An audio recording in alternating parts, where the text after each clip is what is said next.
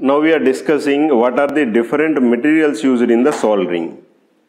Soldering is a process which is used to form the strong electrical joint.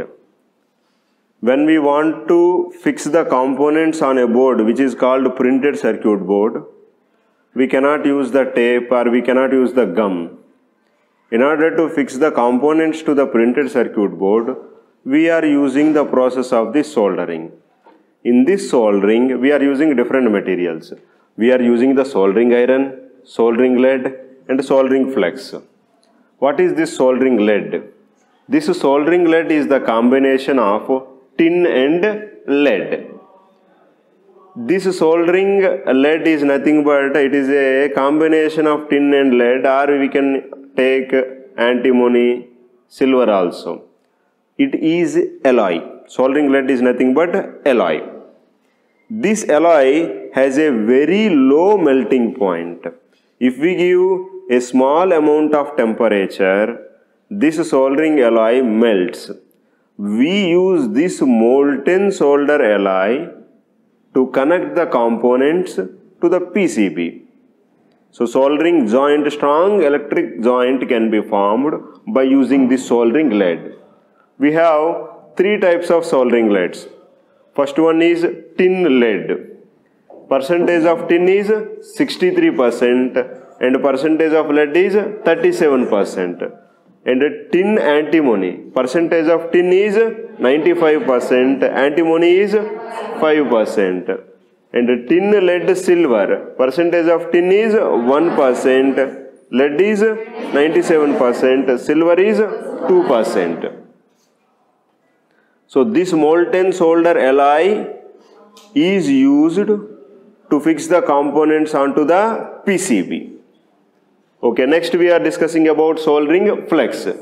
Soldering flux, in the metallurgy, soldering flux is nothing but it is a cleaning agent. We use to clean. Here in the soldering, we use it to clean the oxides on the metal, or we use it to clean the oxides on the soldering iron. In order to clean, we use this soldering flux. This soldering flux makes the soldering lead very properly solder. The surface tension of the soldering lead becomes very small when we use this soldering flux. So very tiny balls of soldering lead can be fixed to that particular component by using this soldering flux. The soldering iron, we connect this soldering iron to the 230 volts, and then because of this current, the soldering iron gets heated up.